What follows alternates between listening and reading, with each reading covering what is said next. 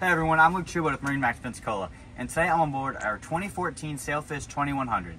This is a fresh trade-in that we got in. I'm going to give you a quick walk through the boat and show you some of the key features. So first off, at the transfer of the boat, we do have a Yamaha 150 4-stroke on here. So you can see she does have a nice fishing platform up there with rod holders on there. She is equipped with a Minn Kota Talon as well. We do have some live wells over here on the transom.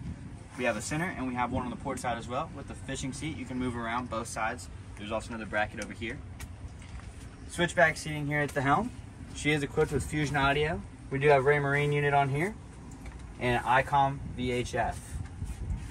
She is equipped with a Minn Kota Riptide trolling motor with iPilot. And coming forward, we do have plenty of storage up in the bow area. Another fishing seat that can be removed to make that a full casting platform. Another live well here. More rod holders on the side and a nice canvas T-top here for you. So come by, check out this boat in person, or like and subscribe for more content like this.